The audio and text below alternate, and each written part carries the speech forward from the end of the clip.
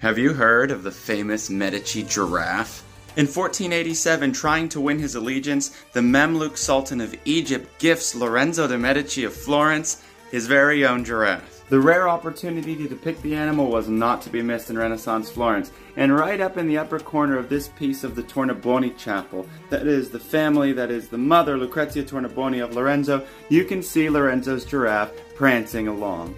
Ghirlandaio's portrait of the giraffe became the standard reference for Renaissance artists that followed in accurately depicting the animal. We can see the giraffe right here in a painting called The Gathering of Manna. And even here, nearly 80 years later, in a portrait of Lorenzo the Magnificent by Giorgio Vasari, we have his pet giraffe featured prominently in the upper right-hand corner. Unfortunately, the giraffe only lives 3 months in Florentine care, as the Medici did not know how to take care of their new pet. Be sure to follow for more Italian Renaissance history.